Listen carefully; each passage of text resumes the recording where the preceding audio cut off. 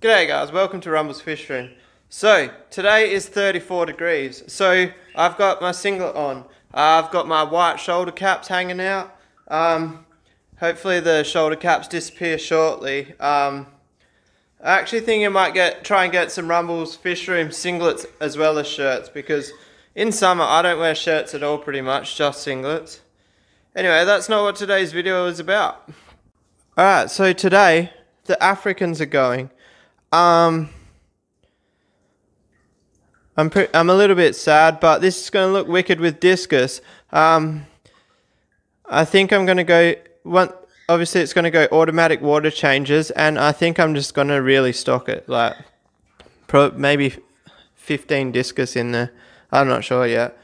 But anyway, they've got to go. The only thing that's not going is there's one marble peacock male in there. I don't think it's that one. There's another one down there somewhere.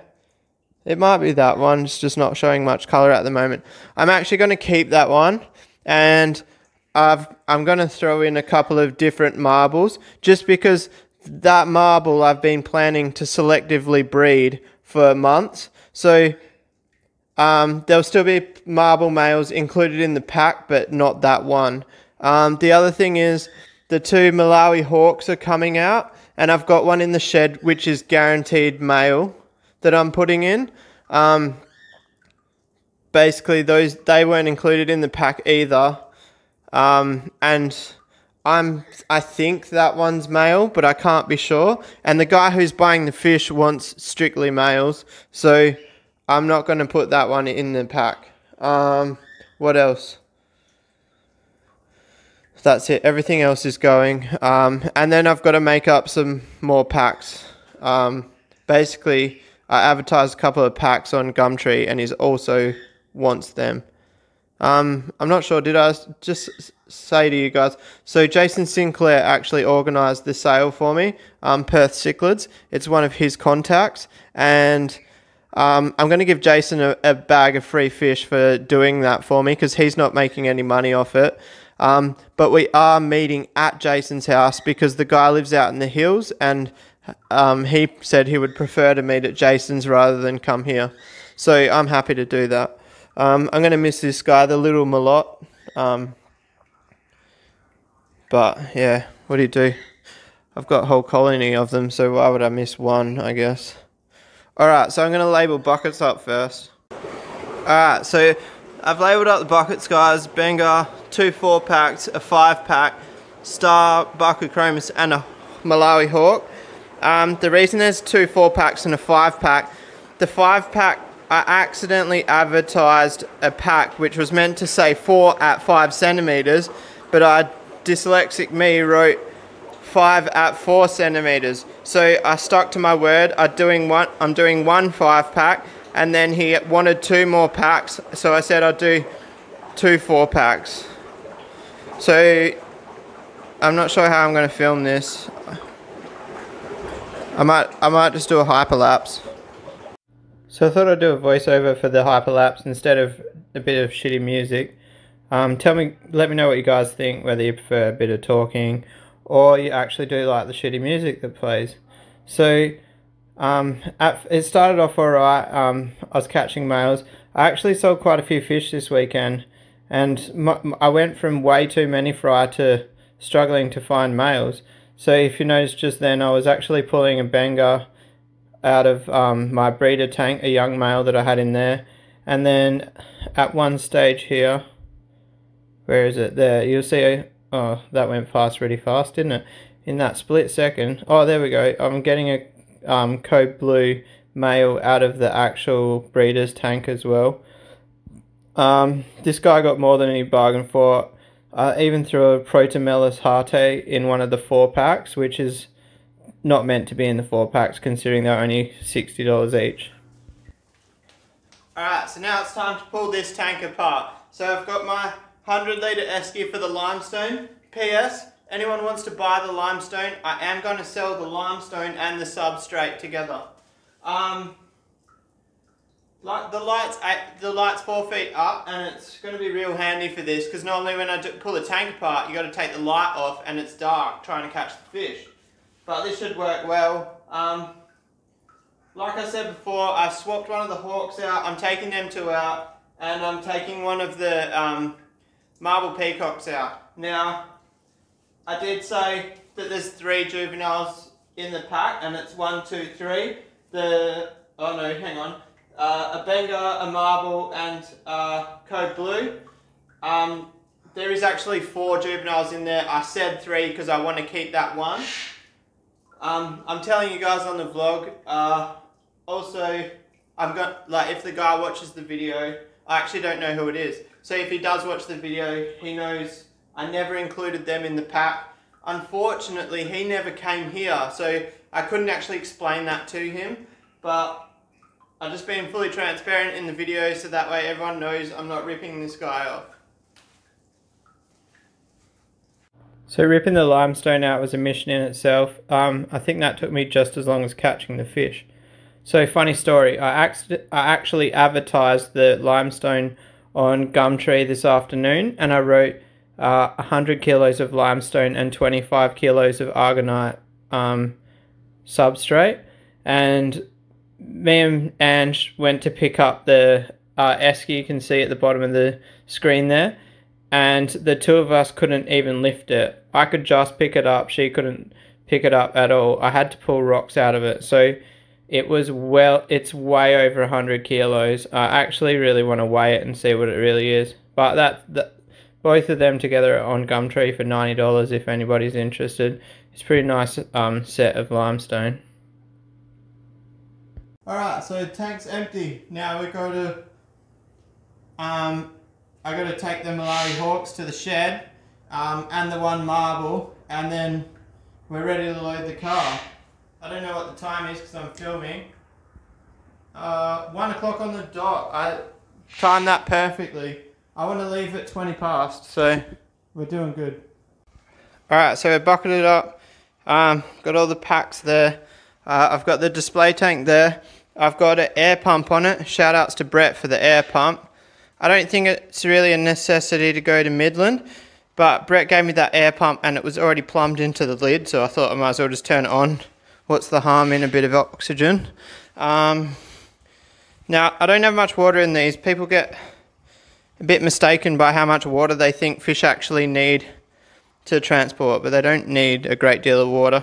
I've put a cable tie so they won't fall over. I'm not sure whether I'll put them in the boot or the back seat. I'm kind of thinking back seats, or I might put them in the boot but put the back seat down so the air conditioning gets in the back a bit, because it is 34 degrees today. So we'll do that.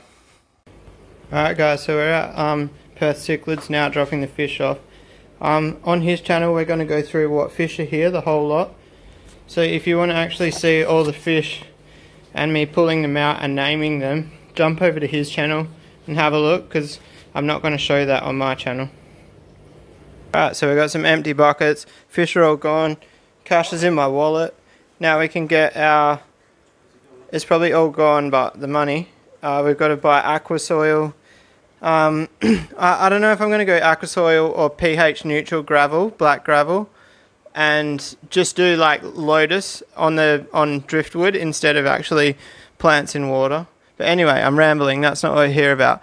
So I'm looking at Jason's fish, and he sells these packs for $50 each for 15 fish, and he advertises them at 2 centimeters. But if it's pretty good value, like these two guys here are 4.5 centimeters. There's only there's 4 fish in there that are 2 centimeters, but these are, I've never seen Jason's pack in person, and they're actually way better value than I was expecting. I was expecting a group of all 2 centimeters. So if you're ever up this way, grab a pack off him. And they're a really good mix of fish. One thing with Jason is he's got more variety than me at the moment, because a lot of my breeders are still young. Even though I've got 16 breeding colonies, I don't have 16 groups of fry available. And then I've also got the fish that I'm hoarding that I don't sell because they're my favourites, and I keep like 100 fry at a time. There's another one there that's sold. I don't know if this guy's sold. Really nice dragon blood. I don't think he's going to turn around. I've just spotted Jason's marble peacock colony. I'm definitely going to have to grab some fry off him. So even though I love my male, but my females don't colour up. Like, she's going to hide now. There's a female with a mouthful in there, which you can't see. Trust me, she's got colour. So she's showing quite a lot of red, and that's a goal of mine, is to have females with colour. There she is. So basically, if I bought them off, some fry of them off Jason, my plan would be to keep the females and breed them through my males. What else has he got? There's a bit of everything down there. I'm just having a total sticky beat, guys, just helping myself. I can't remember what they're called. What are they? It starts with A. Golden Mambina, we call them. Yeah, they're pretty bright. They're the same ones that I've got at home, the ones that I stripped the female from my in-laws display tank, and I'm not sure if they're hybrids or not. I'll never breed them, but it was just an exciting experiment. You guys know I love traveling in the car with eggs. It's a great hobby of mine. Dolphins, they're cool. Are they dolphins or sapphires? Dolphins. It's good ones. They got some good colour on them. Dolphins, I had a colony like eight or 9 years ago, and I never sold one fry. I advertised them, and 8 years ago, oh no, it wouldn't be 8, it would be 5. I couldn't move one, like $3 each. I couldn't sell any, but I don't know if Jason has the same trouble now. They sell pretty good in the packs. Yeah, so I love dolphins, they're cool shape. Just a few oddballs down here. Oh, is that one of the golden Mabuna? Yeah, one of my parents. Beaten up boy there. We're not going to breed them anymore. Good old Mabuna smashing each other. For those of you who have seen at my house, I pretty much have to isolate at least 1 or 2 of my Mabunas a week to let them recover after attacking each other. Alright, this room's got light, so we'll be able to film a bit easier. This guy's awesome. So they're similar to the ones that I got the other day. Same but different. I can't remember the names of either of them. They're the Tetraspilum, that's the one. Wow, these guys are huge. The Venustus. I've already got myself enough Nivochromis, so I don't need any more. 3 colonies is enough. Oh, there's the adult dolphins. Man, they shine in the light. The camera, for some reason the camera doesn't pick up blue sheen very well. Like I've shown you guys before in the marble peacocks, my boy is like almost all blue, but you can't see it in the camera. Pseudotropheus Tanzania male. These are one of the first fish I actually bred back in the day. I just had a display tank and like 2 little 2-foot breeders, and I had these guys, and I had the other ones with the blue body and the yellow tail. Can't think of the name. I've thought about swapping out my cobalt blue for Tanzania. Jacob Freeberg, he's cool. Alright, we'll just have a quick glimpse over the rest because this video is going to be crazy long. Another colony of the marbles.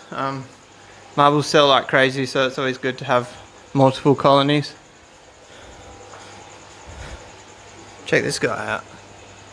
I really want more peacocks, but I don't trust myself to keep them in separate tanks as the fry, and the last thing you want to do is get peacock fry mixed up.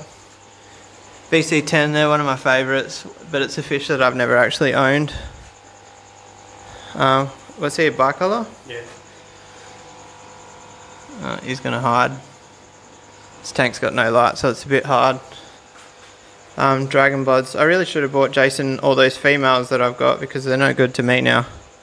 Mind you, they are handy for the Foscos because they're a dimmer fish at the moment.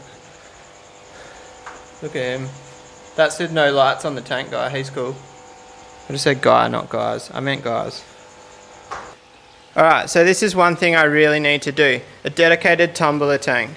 You guys have seen me try to catch fish out of the tank. So A, that's the first problem, is catching the fish. And B is, I swear, as the tank has more stock in it, I get more fungus on some of the eggs. So I think this is great what Jason's done here, a dedicated tank. And I really should do this. He's got all the tumblers labelled and keeps it in a notepad or on his phone what's in each one, rather than, have you guys seen what I do? Just sticky tape a name and write on it. It looks messy. This is much neater. Alright guys, so controversial white crane. Jason has been doing food reviews, so if you jump over to his channel, he's actually feeding like 20 different foods and testing them all out. But this is a peacock female right here. That's insane. I always knew white crane gave you your colouring, but look at the fins. I didn't realise like a female doesn't have a pointy top fin like that. That's just insane. There's another one there, but he's just pulled the filter out, so we've made a bit of a mess. I can't believe that. That's intense. Obviously, like $13.95, it's pretty expensive food. I do actually have a tub at home, and the only reason I've got it is because if I mix up fry, when they're at like 4 centimeters, I can feed that for a couple of days and then separate the fry. I bought it to try it on my display tank, and all the electric yellows got black faces, so I never used it again. Yeah, it's just crazy. I can't believe the fins. Any of you guys know how to pick males and females, like, that'll spin you out. That fin is just something else. I don't know how the hell it works. They reckon it actually says on it like no hormones somewhere, but I don't know. There's going to be something in there that is not good. So we've got one last section. It's IBC town. You guys know how much I love IBCs. I'm like a kid in a candy shop. Well, there's nothing in that one. I don't even know. Jason's not in here with me, so he's not telling me what's in them. I'm just guessing. I think he cleared a couple out in the last couple of days because he was messaging me telling me how hard it is to catch fish out of IBCs. I think he made up a few packs the other day. Those packs I was showing you earlier in the video. There's a couple in there. And tub racks. If you're thinking about doing racks but you can't afford it, these tubs are really cool. I haven't done one personally, but I've thought about it, but I just don't have the room now. My room's already almost finished, but I would really consider these for fry. I think you paid like under $20 each for each tub.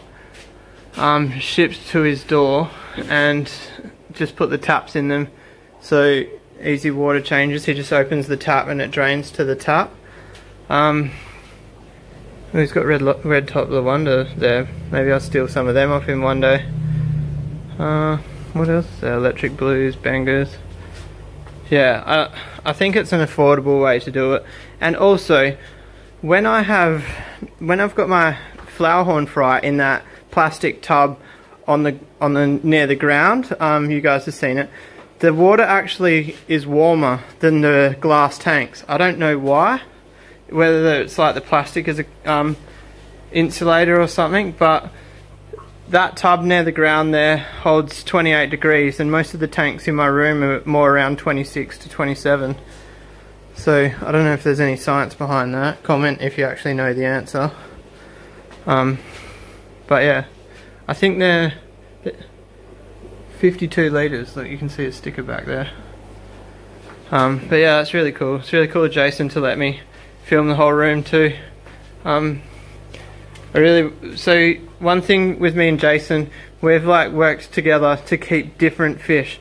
There's only like two varieties of fish that we both breed, and that's the marble peacocks and the star sapphires, which, and I've got some Lawanda now, but I don't know whether I'll keep them or sell them. But the thing is, if people want to buy fish off both of us, we can offer a pack each, and you can create a tank with like 30 different variety of fish by buying a pack off each of us. And that was always our goal. Work together as breeders. If you got 10 breeders in Perth all breeding the same fish, like how do you move the fish, you know what I mean? Alright guys, I'm going to wrap the video up there. Don't forget to head over and check out Jason's channel. I really appreciate him letting me do a walkthrough. I'll see you guys tomorrow. I've actually already filmed tomorrow's video. I want to try and keep them one day ahead, just a little bit less stress on me. So I'll see you guys tomorrow. Peace out.